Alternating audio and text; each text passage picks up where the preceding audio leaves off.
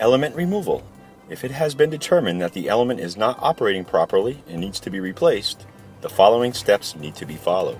First, turn power disconnect to the off position. Turn incoming water supply valve to the off position. Open drain valve located on cold supply of the water heater and open a hot faucet at the farthest point from the heater and allow heater to completely drain. Next, disconnect wires from the combination ECO thermostat. Using an element removal tool, remove faulty element.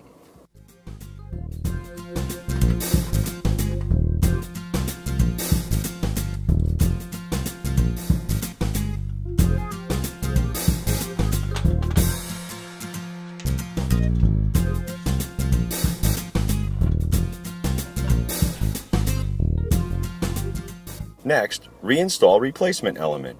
Reinstall wiring to combination ECO thermostat. Turn the makeup water supply to the on position.